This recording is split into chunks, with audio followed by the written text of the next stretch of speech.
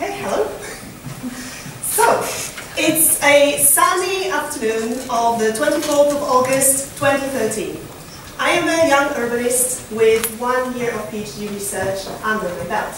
I arrived in Split, Croatia. Okay. And well, we are supposed to tackle the area of urban interaction design.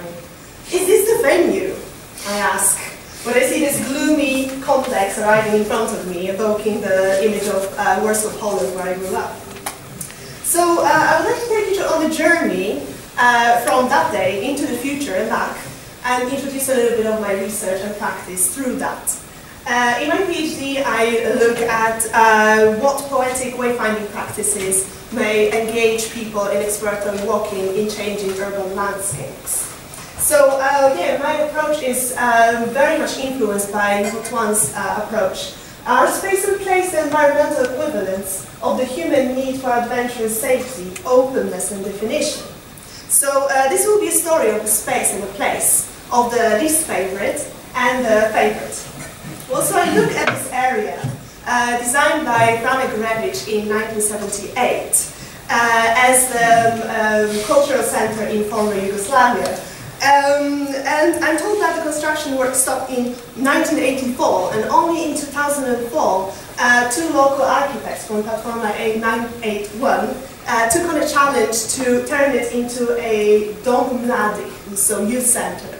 And that was supposed to remain in the state of flux, homage to the unfinished, to the open, and to the creative.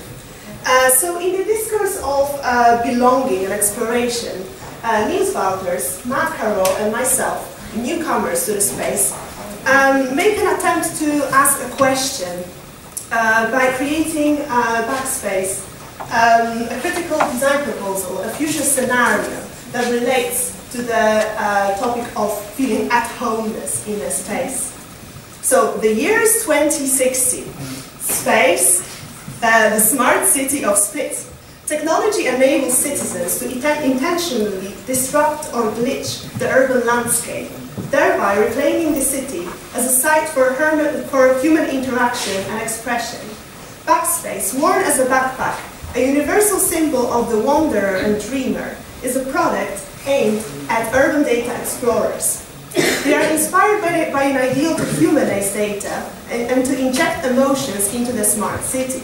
Their primary motivation is to reveal, celebrate, and preserve the experiences that can be found at the seams of the city, spaces that may be uncertain, contested, or confused, yet holding an intrinsic quality through their rich history. Is this on?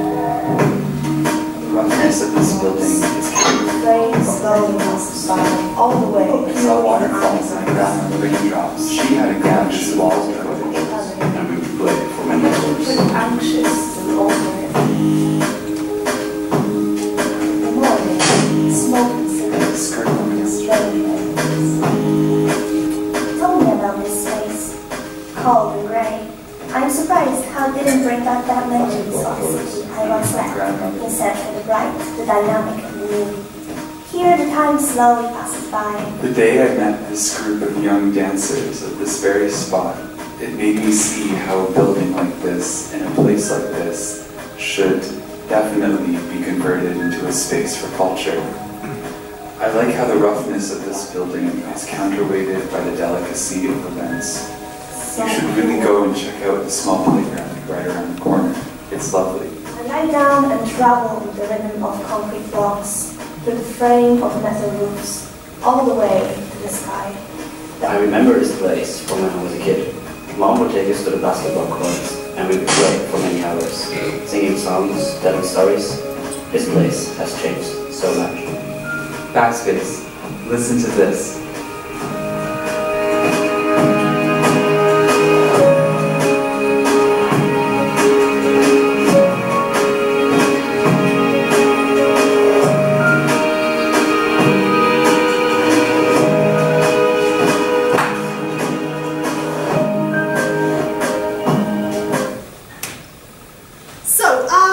My least favorite space became a favorite place through stories, real or imagined.